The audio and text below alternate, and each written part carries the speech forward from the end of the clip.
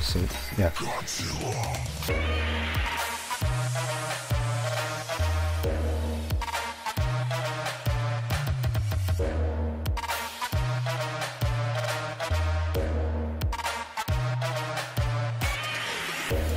Basically, if you go over here at the V corner, the arrow should go like this.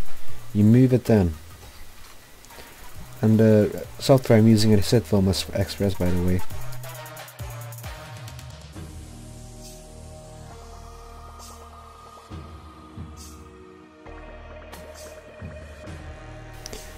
Also, if you make a proxy, that can also help you. I'm not too sure what it does though, since I never used it, but I think it does the same thing.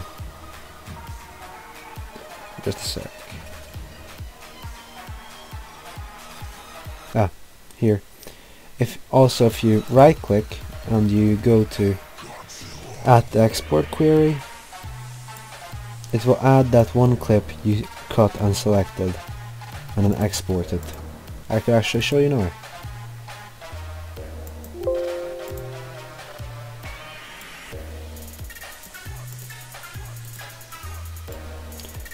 Okay, well, that's it. All you need to do is click on the export and it will do it for you.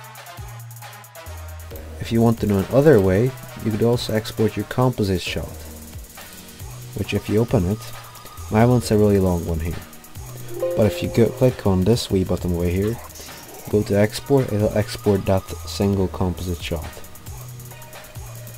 But anyway, that's all the ways I know of exporting singular clips in HITFILM Express 2018.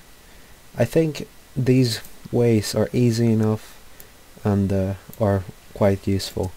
So, and by the way, the software is free, so you could do all these effects which I'm doing, explosions and all that whatnot, in a free software.